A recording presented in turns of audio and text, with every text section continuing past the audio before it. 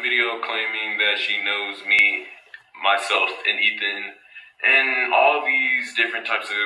She just came up with a bunch of BS, and we're just gonna talk about it. Okay, I don't like getting in drama.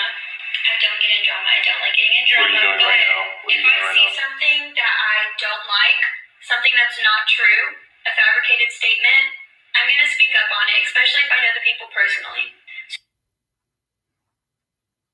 Well, I understand that she wants to speak up, but she also said that she doesn't like to get into any drama, so I don't know why she would go through all that trouble to start drama with Zay and Ethan.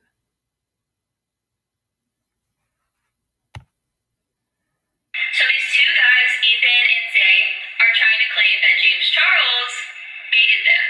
And people are believing them, as they do on social media. What I think is funny about it is that One, just listen to all the contradictions in this video. I understand a lot of people look up to her. She's a TikToker. Her transitions are pretty cool. They're really cool, actually. I have nothing negative to say about her. I just want to address the situation.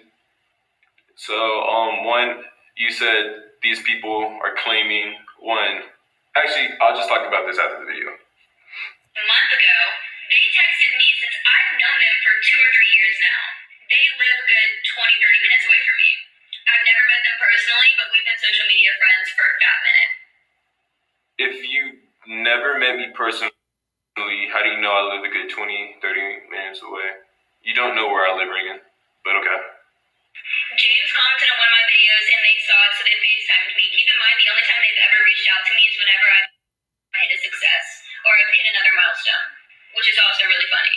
But First of all, that is cap. I will be inserting receipts after all of this is over. But before you even blew up on TikTok, before you were even famous, I met you at the mall. And I was filming a YouTube video, filming a public video with random people there. You had came up to me. You were like, with 2 random guys. Don't know who they were, but you came up to me. You're like, ooh, you're a YouTuber. I make YouTube videos too. At the time, you only had 1 YouTube video up, and it was asking boys if I'm cute or something like that on Monkey. It was a Monkey video on YouTube. So you had 10K subscribers. I don't remember how many I had, but you asked me to collab, and I was like, sure.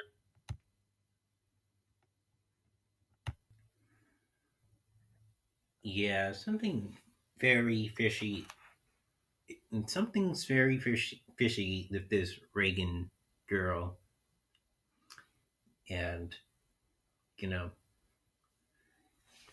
if she really knew them very well, why would she, presumably, lie about their age? Why would she presumably do that? That's just odd to me, really.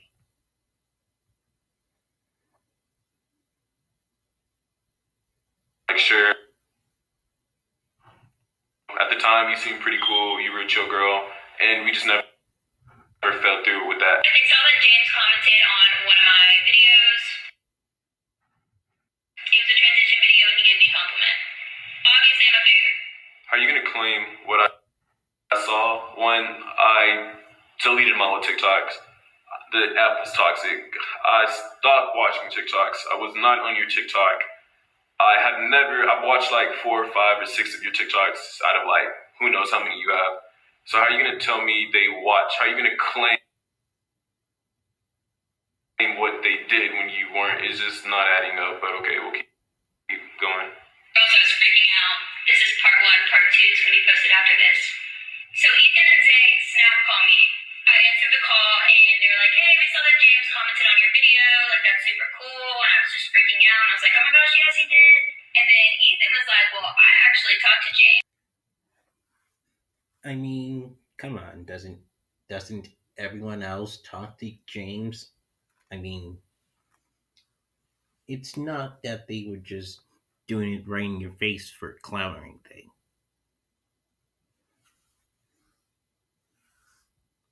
Right? It's not like that.